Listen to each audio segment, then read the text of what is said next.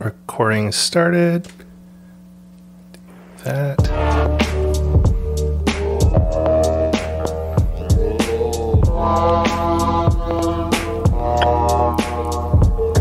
Welcome to Photography Chat with Merlin. Photography Chat with Merlin.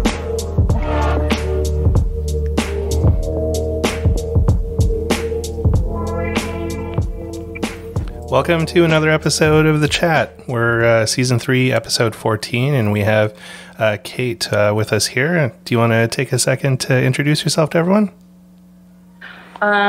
Sure. My name is Kate Gos. You can call me Kate. I'm a photographer. My passion, and I'm trying to make it still. Sorry. No worries. So I'm a film photographer. That's my main focus, my love, my magic, which made me do photography in general. So what else? I'm a mother. I did a bunch of entrepreneurial things, and lately in my life I found this passion, and I'm very happy about it now. So I'm trying to, especially in these hard times, I'm trying to, it's also my healer. So to find a new, place in life. I can relate to it being a healing thing too. That's what I use photography for, is a lot of mental health stuff and everything. Yeah, definitely. I don't know how people can survive without hobby or something which will really bring them joy, Yeah, so that's a really important thing. I work in tech, and when I first started doing the more theoretical side of it, one of my bosses told me the importance of finding a tangible outlet, because all of this work we do on paper and computers and things where we're not actually building stuff is really unhealthy for human beings. And if you don't have a tangible outlet where you can create and you can feel rewarded by something, your mental health is really going to suffer. And I didn't understand it when he told it to me. It took a couple of years for it to steep in my mind before I was like, oh, that's what he meant. Mm-hmm. I totally agree to that. And I must say, I envy to those people whose job is actually that passion or joy. So that's a perfect combination, and that's probably the best outcome for any person in life. Absolutely. So how did you find photography? Oh, it was a pure accident. Even that I had probably early in my life, I was this close to get into photography, but I guess it wasn't the right time. But now I feel really bad that I wasn't introduced earlier. And it was in 2016, I think. A friend of mine, very good friend, he's a Georgian artist. He showed me his 12-lens camera. I think it was Rolleiflex, and I immediately fell in love with the whole mechanism, the look, the weight, all these noises and clicks, And then when I developed my first roll, I was like, whoa, that's what I want to do, So yeah, those twin lens reflexes are a really cool camera. Yeah, I have now one of my own. It's Yashica. Okay, yeah, I've got a Mamiya C33. Yeah, it's a absolute tank of a camera. Yeah, very good one. It is. So you went straight into film photography then? You didn't do digital first or anything? Just you found film and just fell in love with it and ran with it, or? Marilyn, just want to ask, is it on? Yeah, I have a little bit of connection problems. Is it on my side, or do I need to do something about it? You're okay now. You were cutting out a little bit there before, but you're coming in. You're coming in now. Okay. Well, I heard. Okay. I heard your question. Yeah, and you know, I kind of from that generation when I was growing, the film was already out of picture, and digital was kicking in, and I wasn't, you know, I had a couple of cameras, and I didn't, you know, I didn't feel any that, like, all the images I felt were flat to me. So I don't know, maybe, you know, again, it wasn't the right time for me. So with digital photography, I didn't have any connection. And also, like, you know, all these camera settings and everything, like super tech things, kind of, you know, freaking me out. So it's not just freaking out, I'm not fluent with this. Mm-hmm. So I didn't have a good results, and I kind of didn't get involved. And then when I tried the film camera, I'm like, whoa, that's what, like, I was like, oh my God, I could do that, you know, 20 years early if somebody showed me. But it was already gone. Yeah. Especially that I grew up near Japan, and, you know, all the modern stuff came to us from Japan, and it was, of course, like this progressive things like digital cameras, but they were not interested to me. That's cool. I can relate to that a lot too, myself. Like, I do shoot digital for some things, but I don't know. I just find a little bit more of a connection with like film, not just because of like what you get from the film itself, but also just the relationship with the cameras. Like, I like those older cameras. It just has a different feel to it. And also when you're shooting with other people, you get a different response with those older cameras sometimes. And also the whole process, I totally agree with you. The whole process, what I love about film cameras is that, you know, I don't like spending time at laptop and editing in Photoshop. And again, maybe because I don't use it like the way it should be, but still, because I don't like this post-production process, all these manipulations, it's not interesting to me to take shots with digital and then work on them. I prefer like to, you know, set up everything. And when you do set up everything right, then you have something amazing, which I think that digital images would never be able to achieve, even after a bunch of manipulations. I still feel the difference. And even if you didn't do the right job and it's a pure accident, that could be also a very interesting result. So that kind of surprise element also excites me. The surprise is an interesting one. So my nieces and nephews are pretty young. They're like 6 or 7 years old. And the last time I was home visiting them, excuse me, I bought them some like reusable, disposable cameras. And I said, you know, this weekend we're going to play a game. Like, Uncle Merlin has one of these disposable cameras. You guys have one. And we're just going to take a bunch of pictures all weekend. And then when it's all done, I'll get them developed. And then we can jump on a Zoom call and look at your pictures. I'm also going to make them a little book about all the pictures they took.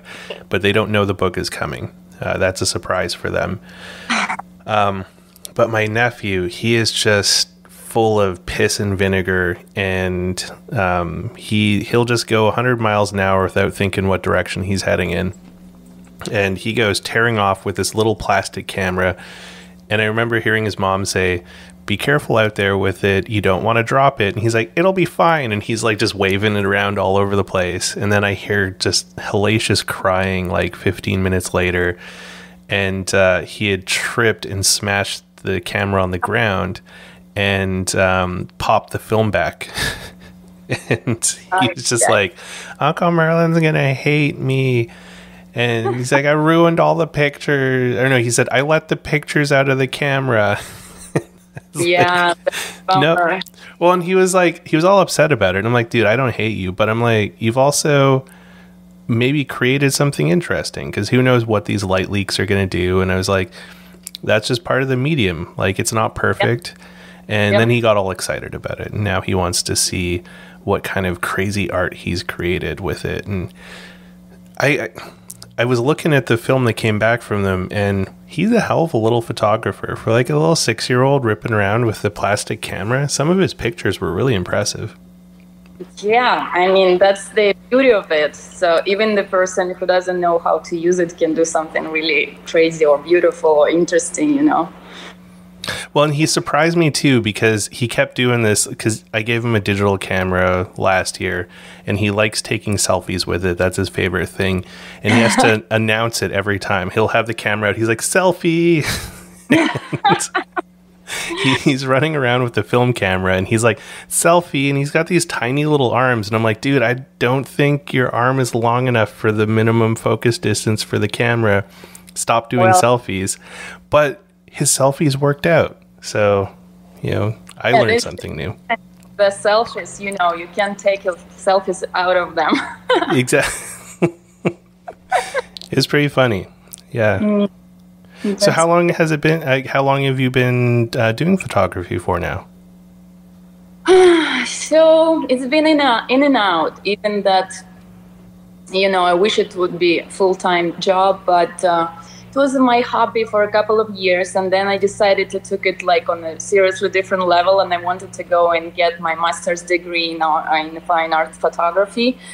So I started taking prerequisites because my first education not related. So I started taking prerequisites in here in New York in Hunter College, and I was like going to apply, but then COVID happened, and you know.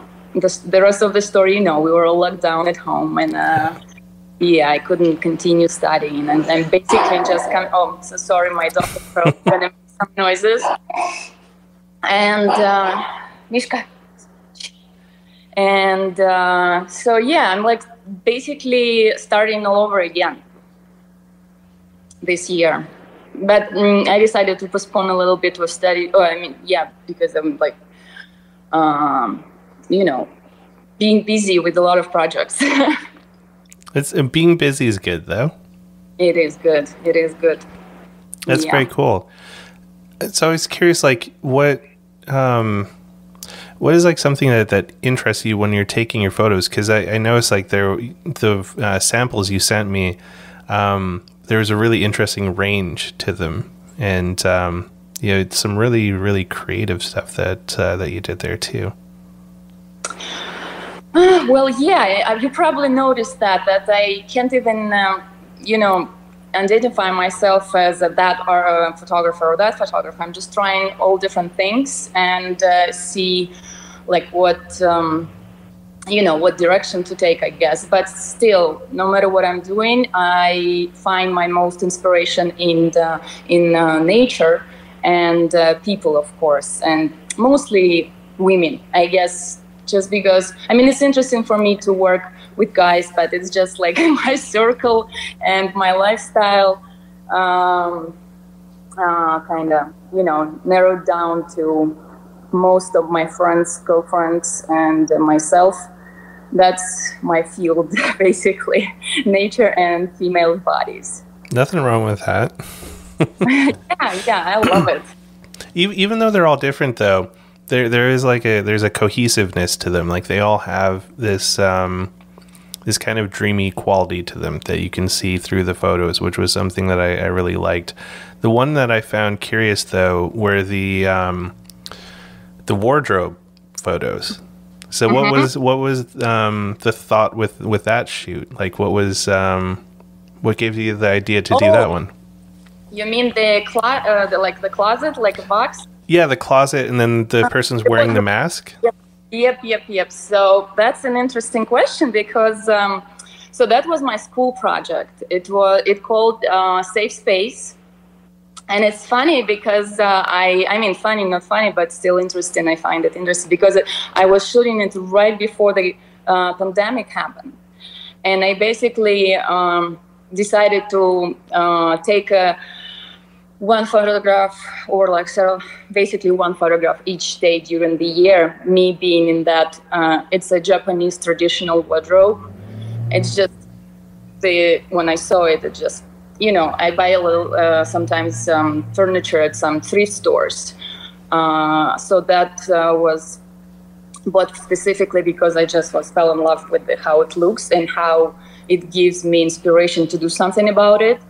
So I immediately put myself inside, and I decided, like, what if I'm gonna do selfies in this closet during the year every day, because 365 posters to make in such a closed space, it's kind of challenging. And, the mood is different every day. So I thought it would be an interesting challenge and project. So I started doing that. And in 2 months, so I call it safe space. And who knew that in a couple of months, everybody would be kind of locked in a safe space. And my family moved in with me in the house, and because it was a bunch of people and I couldn't do this thing naked anymore, so my project was over. But yeah, but I still did a lot of shooting, and that's where those pictures came from. That's really cool. I mean, not about the COVID sort of ruining your project part, but yeah, just the whole chest and everything. But the mask, what was the idea with the mask? Well, first of all, I didn't think that the COVID happened in my project. It's just, interesting that I locked myself 2 months earlier than everybody. And, mask. Mask, it's an interesting accessoire I like to use because so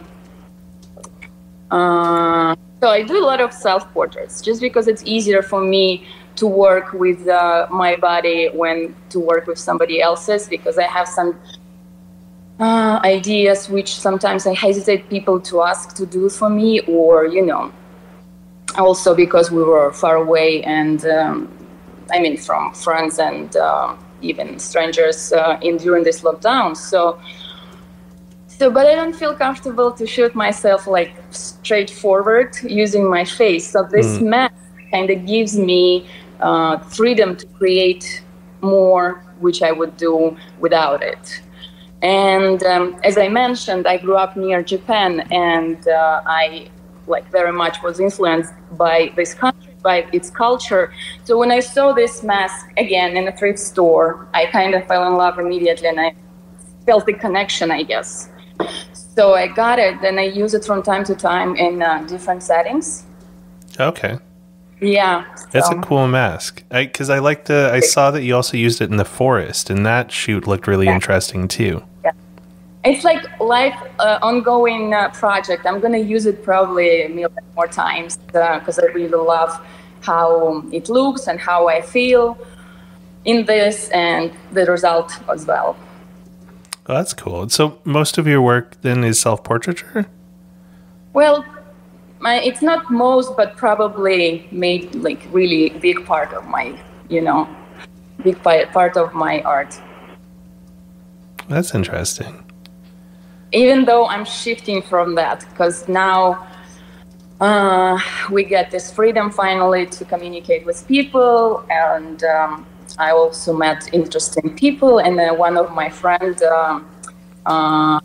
we got connected, and she helps me a lot. So we basically collaborating on our projects, and now instead of using my body, I'm using her body, because finally I found a person who would go naked in the woods without being scared of snakes or, ticks, or she would go in the cold water. So she would do all the things I would do, but nobody else. So, but now it's a little bit easier for me.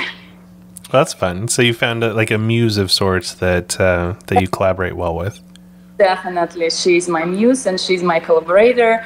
And I really appreciate that she welcomes all of my sometimes crazy ideas.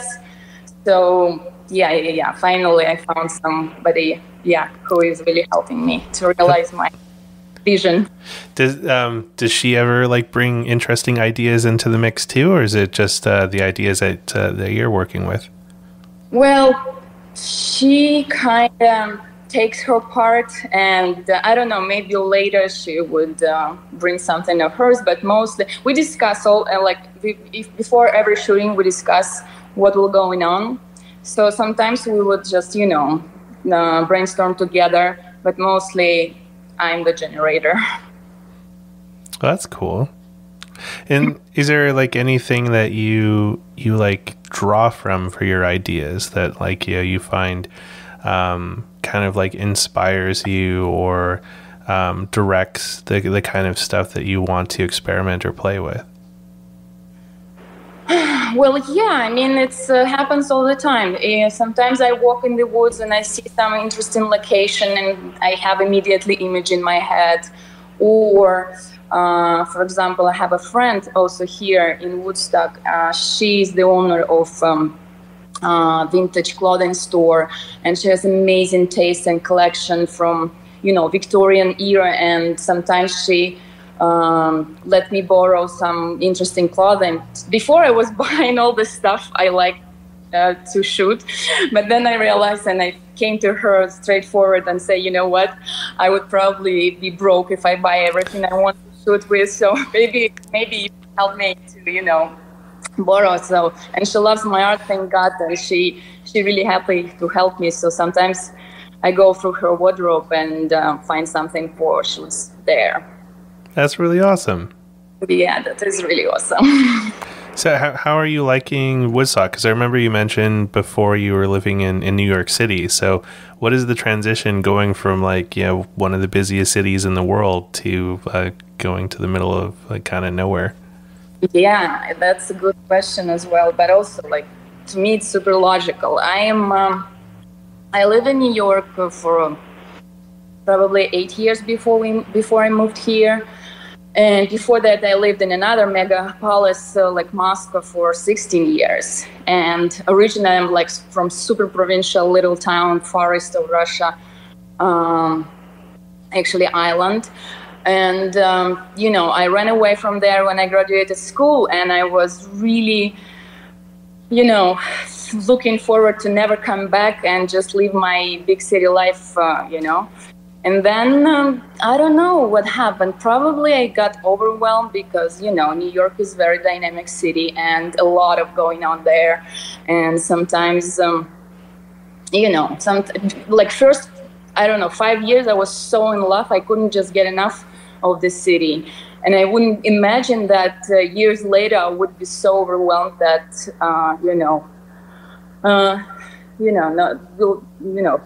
hope to have a more calm life, I guess. Yeah. And so, yeah, luckily we were going to find this house for weekends. And we got this house in Woodstock because my husband, he loves this area. He used to own another house here. So, and I was familiar with this area. I also liked it a lot.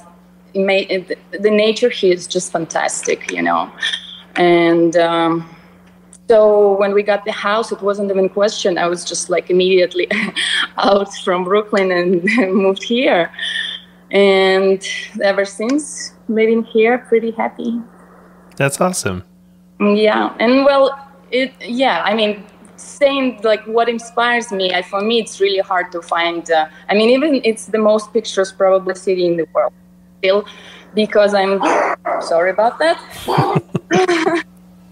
Because I'm into nature, for me it was hard to the whole process of my work.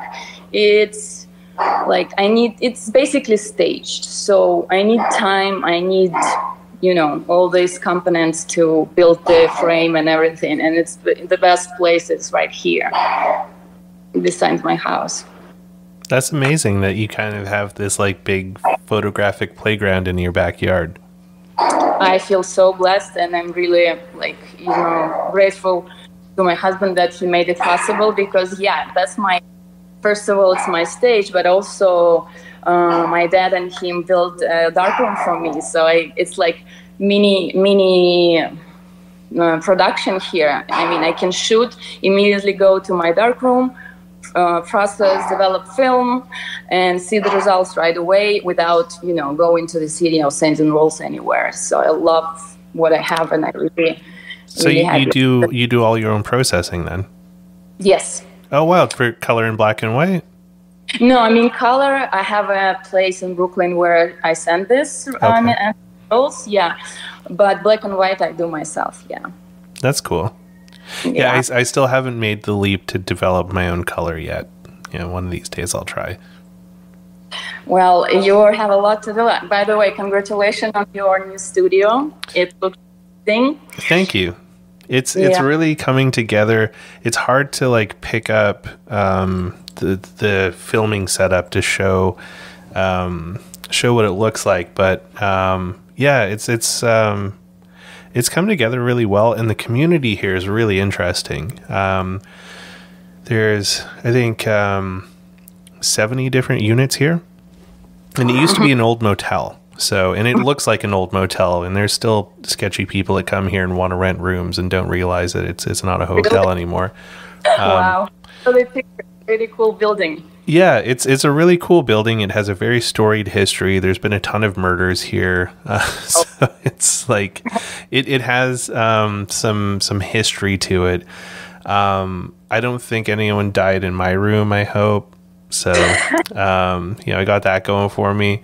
But the community here is really cool. Like I've met people who are tattoo artists. There's some textile people, industrial designers, fashion designers, photographers, videographers, painters. Awesome. Like it's just a large spectrum of people, and it's just wild. Like the people that are here too. So right before I came on to do the chat, I was picking up some V flats from a friend in the other building, and he's like, "Oh, meet these people here."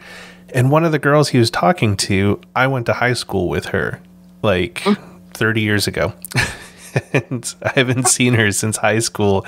And she's just like, "Yeah, I'm Shirai," and it was just like, I knew a girl named that in Kimberly, and she's like, "Holy shit, that's me."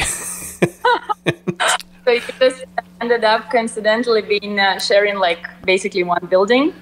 Well, so there's two buildings here. So there's like the main building, and then there's a second building, and she does film directing, and she has like a little like editing studio in the other building. And I'm like, that's so fucking random that I haven't seen you in like 20 odd years, and here you are.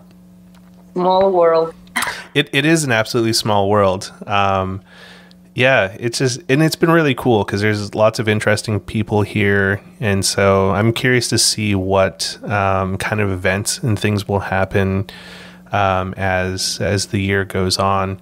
Like part of the programming is going to be done through there's an organization here in Vancouver called Vancouver Mural Fest, and they put together a bunch of like they run a yearly mural festival where they get businesses that'll like sort of donate their walls to be painted by different muralists, and the property developer that runs this building has partnered with Mural Fest to help with programming. And one of the things they're going to do is they're going to paint murals all over the buildings in the parking lot.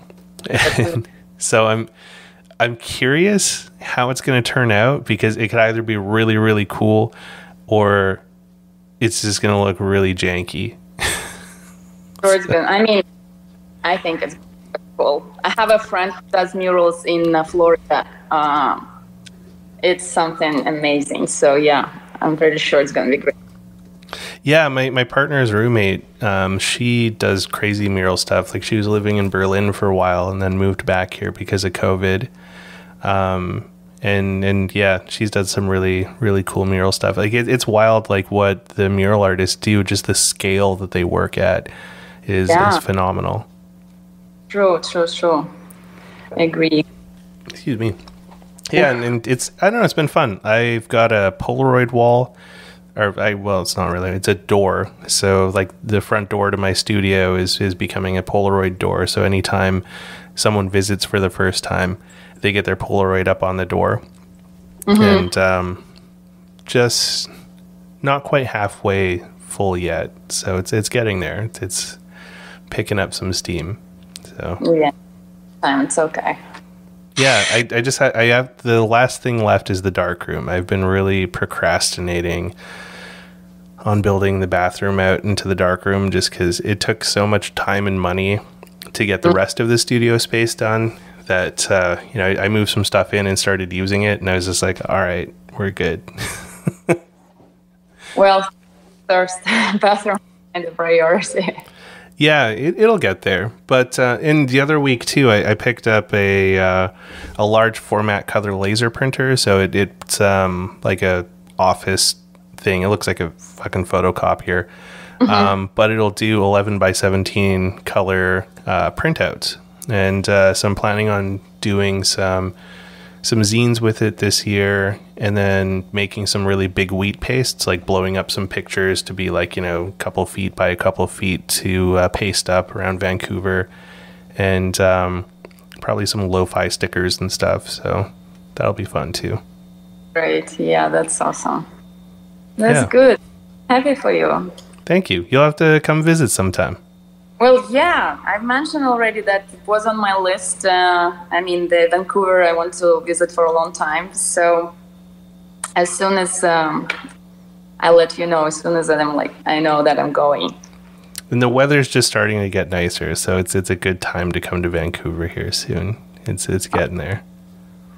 All right. I'll think of it. I'm just, I don't know. After this super low phase, when I didn't create during the COVID and everything. So now I feel like I'm finally back and full of energy, and I got myself a bunch of ideas I'm working on. So I feel like I need to keep up and create a body of work. Yeah. That's really exciting. So what are, if you can share, what are some of the ideas that you have floating around that you want to work on? Well, yeah, I was working, actually, like the last couple of months from last year, I was working on a big project, which I was very excited about to go this year. But unfortunately, due to the war, like all the plans has been changed, and it's not happening now. It was about... as I said, I'm from this little island in Pacific Ocean north of Japan, and we still have the natives there. They live completely different life, but they're still there, and they are dying nation, and they don't have these people anymore anywhere in the whole world. So I was thinking to go and shoot their lifestyle, their portraits, everything what I could get, and possibly made a book and a show about it.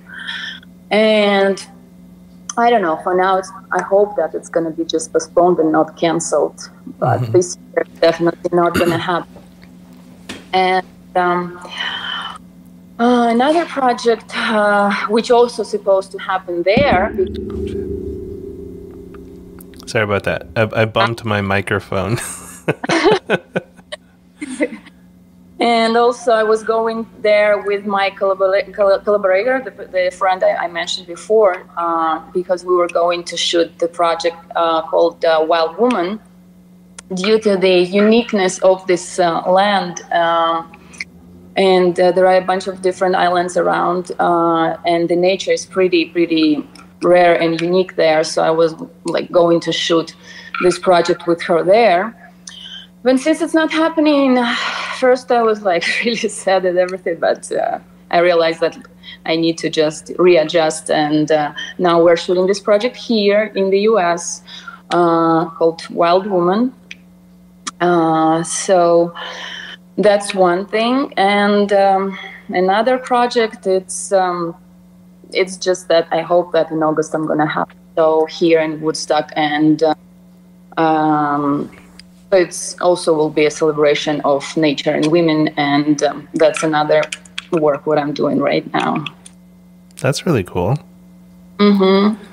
That book you're talking, the first idea you were talking about, is it just going to be photographs, or were you thinking of also maybe like interviewing the people there and like maybe trying to collect some stories to put in? Because like you said, they're dying off. That could be really interesting to collect some stories to go along with the photographs to sort of preserve them. Absolutely. Like originally, I was even too ambitious to think that I'm going to shoot the film. It was like the idea was going to there and make a documentary about these people. But then I got real and I understood that it's probably like something. I would rather do what I know the best way, or something I don't know the mediocre level quality, you know. So I decided to go and shoot the photographs. But my friend, which I mentioned, she's a writer herself. So she was and we were thinking to eventually to create a show and print a book. So the photographs would be by me and the text would be by her. It's mostly photographic book, but still we were going to, of course, include some information and story about these people. Yeah, that was the plan. That's really cool. Yeah, it'd be cool if you if you have found a translator or something that could like get some stories from the elders and capture that. They completely Russified. They look Asian, but I met them personally myself when I was 15 and 16-year-old girl, because we would travel. My island is 1,000 kilometers long, and it's a really narrow island. So my parents they're very adventurous and they love road trips. So we would go to the north because they have the island is very rich by natural resources. So we had the thermals, right? Thermal energy, yeah. Yeah, so we would go there to live it's basically a camping. It's like live wildlife and also, you know, take a little bit care of health and just, you know, enjoy the nature and adventure. Oh, so, hot spring. Yeah, that's what, okay. Yeah. So on the way back, we would always find the village or the people and leave all the provision what we had to them, and you know, talk a little bit and spend time with them. And I was fascinated when I met them for the first time of my life.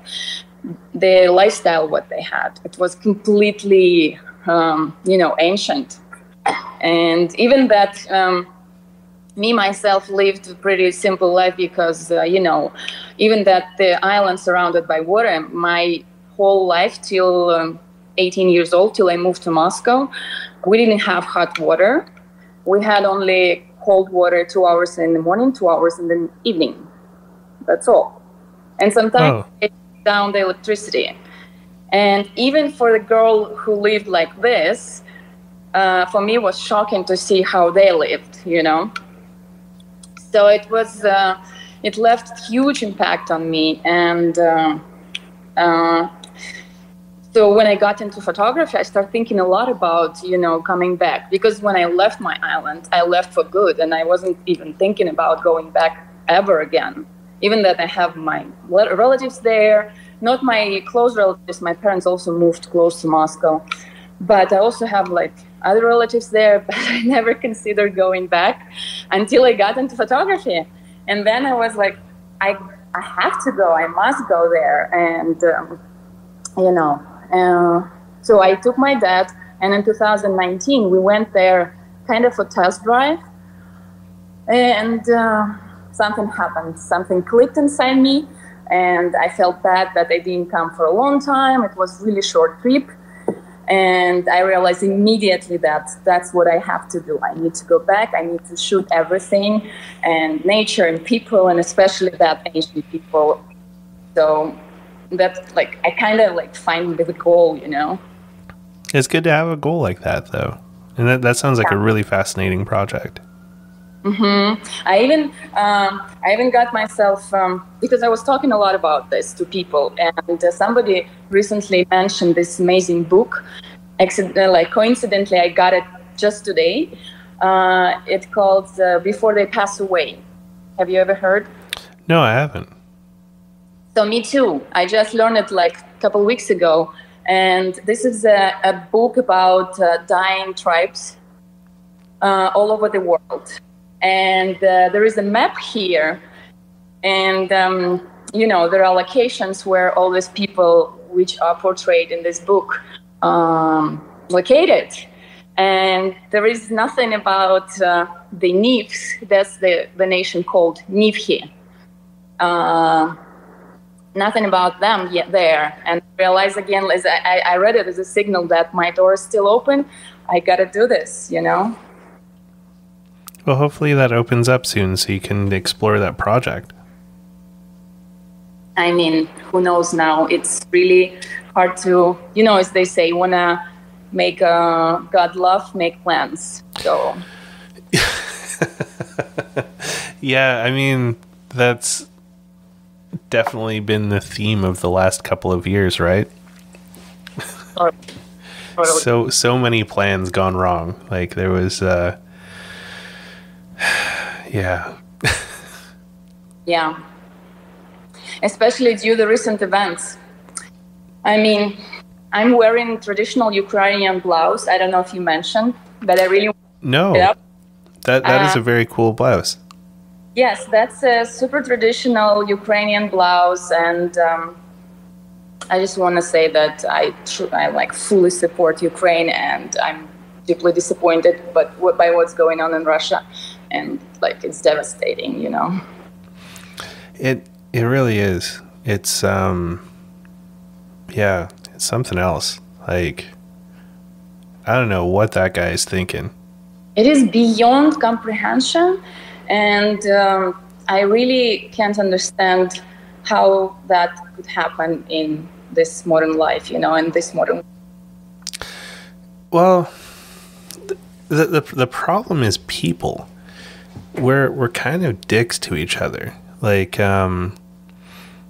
what's going on in Ukraine is absolutely tragic, but we have terrible things happening here in Canada, even against the Indigenous people here in Canada, where our government is still committing genocide against them and is not supporting them, and it's just not really talked about much, but it's still actively happening today, where the residential school system may not exist here in Canada, but they are still stealing children away from Indigenous families, just using the foster care system instead of the residential school program. And, we're going on 40 years now where most reservations in Canada haven't had clean drinking water, and they've been having boil orders. And the government just keeps saying that there's no money to fix the water. But then the wild thing is there's a trust fund for the Indigenous people here in Canada that's worth hundreds of billions of dollars. That's money that was set aside by the Crown in colonial times for them taking the land away. But for some reason, they don't let them access it. So it's like, we don't have money to help you. But the Canadian government has used that trust fund several times to fund infrastructure projects for the rest of Canada. But, they won't spend any money to help give them clean water. They won't respect injunctions from the court to stop logging in old growth forests here in BC. They don't respect injunctions that have been given for them not to go into pipeline areas where the RCMP and the Canadian government have been told by the courts, no, you can't do that. And then they're still going in there and attacking Indigenous people and trying to take things away from them. So there's terrible injustices happening all over the world right now. It's going on in Syria as well. It's just awful. I know. I was thinking about it, that I just realized before this year, I kind of still believe that good would eventually win over evil. But this year, I really find that finally, I guess, grew up or lose my glasses, and I'm really scared that not necessarily always, or maybe even the other way around. So. Well, I think there's a degree of if people don't do anything, it's really easy for evil to win. And like Ukraine is an interesting example of people fighting back. From what I gathered, it seems like Putin thought attacking Ukraine would be a very easy win, and he could just go in there and, you know, flatten the country and take it over. And he's seen the absolute opposite of that reaction.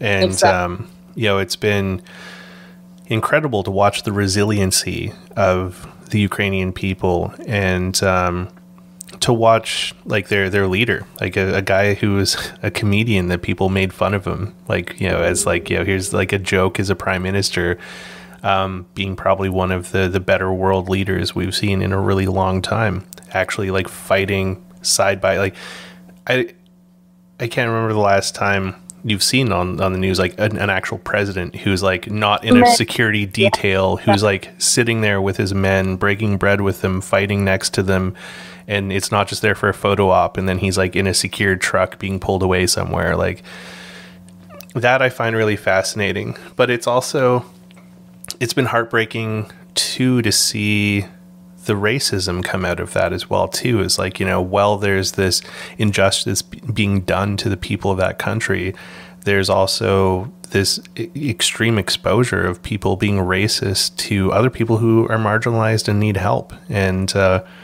you know, that's left me in a really weird spot where it's like, I want to be supportive of it, but then it's also like, but they're being racist to people that need help, and that's not cool either. So it's like it's a really weird duality that's happening over there right now. It's just heartbreaking, you know. I don't know. I'm like speechless basically when I read the news, and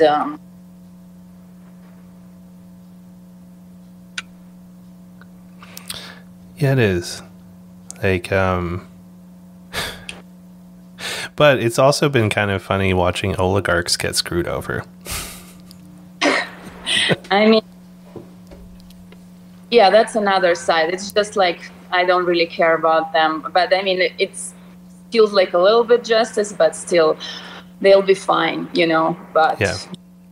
hundreds of people won't, and that's just. Yeah, it is. It's kind of there isn't even a word strong enough for how awful it is that, you know, he's killed, like, you know, children and like civilians and all this stuff for no real apparent reason other than nobody likes him there. So it's just like, you know, his ego got broken, so now he needs to go, like, you know, wave his dick around like he's the biggest dick in town, which is absolute bullshit. But I have enjoyed watching the videos of people banding together and fighting. Like, there's one video floating around of like all these women and children breaking up styrofoam to make napalm. It's like, that's pretty freaking amazing. Like, I don't think if Canada was under attack that we would band together like that in such a way where we could like turn our differences aside for the most part and just, like, you know, unify together to fight against something that was challenging us. Like, I mean, there's a group of... Oh, sorry. Let's not happen. Let's hope it's never going to happen, and we will not find out. But also, Ukraine is a small country, and people united by same values, and kind of makes sense that they all united. And also, they're all humans, meaning that in Russia, you know, while I lived there, I met so many inhumans, so that's sad. Yeah, it seems like the Soviet propaganda machine is still alive and well, and it never really turned off. Apparently it never died, you know? Yeah. That's what I learned, that, you know, it's already, what is it, 30, more than 30 years, but still it's not enough. Yeah, I dated a woman who grew up in Soviet Ukraine, and the stories she had of her childhood there were just mind-boggling. Like I couldn't imagine living in like conditions like that with that much of like an authoritarian kind of like dominance in your life. Yeah. Well, relate because I grew up in Soviet Union, and it collapsed when I was in 7th grade. So I still remember. It still had an impact on me as I was growing and forming. So it's really fresh. Wow. I couldn't imagine what that would be like as a 7-year-old to like be around for something dismantling like that. Yeah. Thank God. Didn't experience that. Yeah, well, and I mean that's something that is I think about it a lot, is the privilege I've had, being able to grow up in Canada, and we definitely have our own crimes against humanity that we've committed here, but for the most part they've shielded the individual citizens pretty well from that. So much so that most people don't even know the really terrible things this country has done to exist. Like most colonial nations, I don't think there's a single colonial nation out there that doesn't have blood on their hands somewhere down the line. But yeah, it's just, I think about like how lucky I was with my childhood, and like, kids my age in other countries having a very different reality. But still like being able like to come to another or live in their own country and not be a piece of shit to another person despite what they've gone through. Like, that's something I find interesting, is like I've met so many entitled douchebags from my country that feel like they have had injustices done against them because of minor inconveniences, versus like, people who have like been imprisoned in other countries for something that they never did, but like they just got picked up by that law enforcement and they're like, now you're going to jail for 10 years, or like the threat of like being murdered all the time by like extreme violence going on, but yet they can still be decent human beings despite what they went through. Well, that I have plenty examples of that, because I'm my ancestors, like my grandma, she was sent to prison to this island after the Second World War. Right. All the prisons on the big land of Russia were full. So Stalin sent people just to die in this island, and he created the whole prison out of this island, which were never populated by Russians, but it was kind of discovered by Russians, so it belonged to Russia. And he just sent people there to live the rest of their life. That's how my grandmother ended up there, and my father was born there. And they were not criminal, they were political criminals. And so it means decent people, because, and that's, I grew up among those people. And when I moved to Moscow, I was surprised by how many assholes I met there. Actually, from my land was really kind, and soul, having soul, and even that they had the hardest life in the land with no conditions to live, and they still stayed people with big heart and good kind soul. So that it's like all over the world, I guess. Yeah, like I think it's just part of the human condition for sure.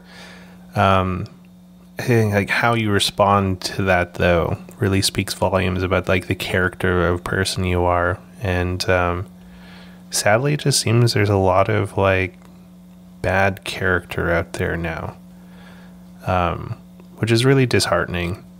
And yeah, I'm just kind of hoping like on the tail end of all of this COVID stuff, as we start to get in front of it a bit more, and things open up, that we're faced with a bit of like a cultural resonance, a cultural like renaissance of sorts, where more creative people can help shape what the world's going to look like. That would be nice. Marilyn, do you hear me now? Yeah, I can hear you there. Because I lost you. Believe it or not, we have a storm going on, and it was an outage. So I lost you for a sec. I mean, not for a sec. I basically didn't hear what you said. I'm sorry. Oh, sorry. I was just saying that I hope, like, on the other side of this COVID thing, like when we get in front of it a bit more, that we enter like a new like cultural renaissance or something, where it's like more of the creative people, more like, free thinkers, more community comes out of it.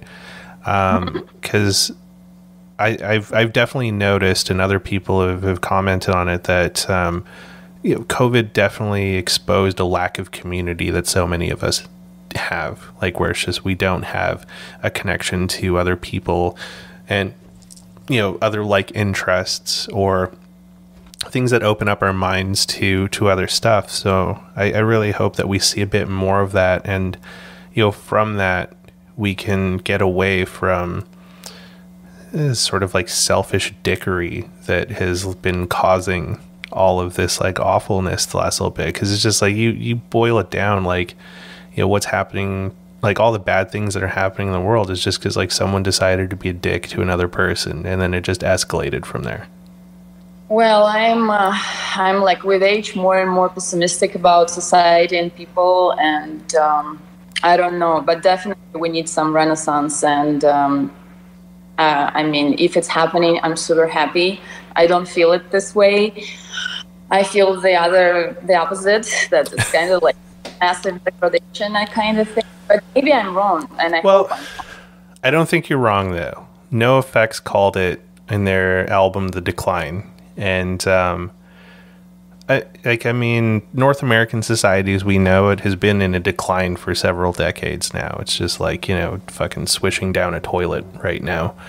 And I don't know if there's a way to save like society as a complete whole, but I think it's possible for those of us that don't have our heads completely up our asses to glom on to other like-minded people and try and enjoy whatever's left of all of this and make some cool stuff and like create some interesting experiences and moments. Because I mean, it doesn't matter how much money you have or how much stuff you have or whatever, like the most valuable thing any of us have in this world is time. And I think the richness that you have is really defined by how you choose to spend that time. And the thing that's wild with time is we're only given so much in our lives, and we have no idea how much of it we were given. So it's like I see so many people just squander the time that they have and don't realize how infinitely valuable it is. Like it's the one thing that no matter, like I could win $400 million tomorrow and I couldn't buy a second more time with all of that money. Totally. I totally agree. That's why I decided, like, also because of this war going on and like so many changes, and I was thinking a lot. So I basically came up with the idea that what can I do is just like be the ambassador of light and kindness. And I personally decided for myself to try to enjoy whatever left and try to bring people only, good vibe. And if I will make someone happy or smile with my art, that would be a great award.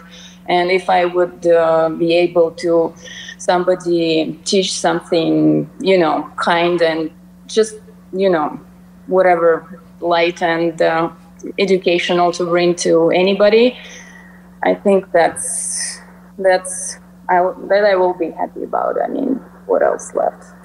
Well, I mean, I gotta say, your work definitely gave me a smile. Like when I looked through that Google Drive you sent me, I was really blown away because like the work that you post online is fantastic as well. But this like the stuff that you shared, I was like, I wish I could post some of it without Instagram shitting all over me. So like I appreciate you sharing that with me because it was really cool to see that side of your work.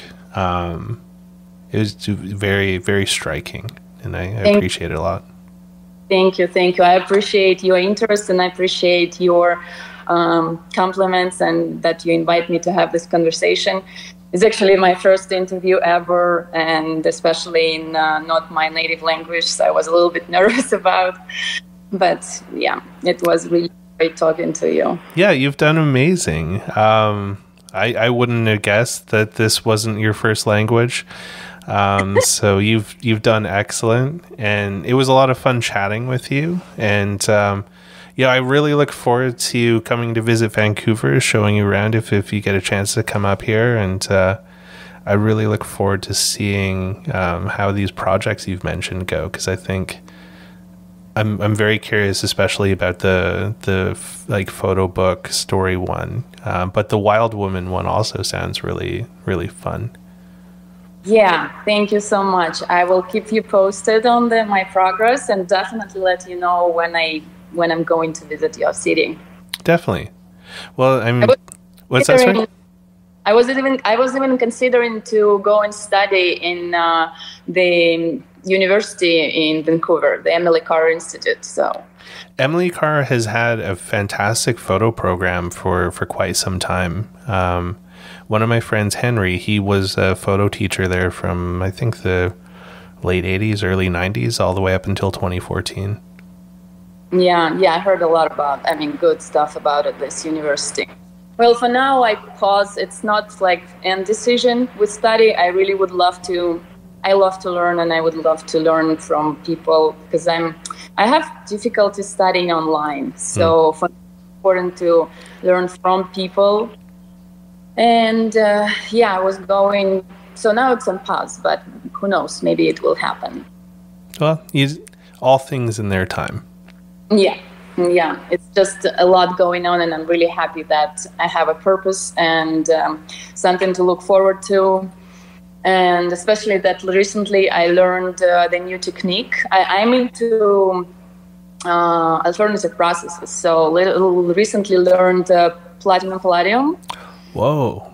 Yes, and that's a perfect combination for me, because when I was a teenager, I used to paint, and I graduated, kids art school, and I was into it for a long time, but I just couldn't do it because I couldn't make money with this, and so it wasn't like, on the in the how you say, like I couldn't do it anyway. So the painting element and photography, which meets in platinum palladium technique, it's a perfect match for someone who would still feel nostalgic about painting. So that's also like I'm looking forward to, because I'm thinking to this show I talked about in Woodstock. I want to do in platinum palladium. That'd be really cool. Yeah. Well, you'll have to let me know when that show's coming up. If I could work it out, I'll try to go down to New York. Well, hopefully August. So if you have plans, or you don't have plans, then maybe don't make them yet. So yeah, hopefully August. I mean, it's what we agreed on. Nice. Well, keep me tuned in on that. I would love to check it out. And Absolutely. Thanks again for hanging out with me. I really appreciate your time and everyone coming out here. And I hope the storm isn't too crazy.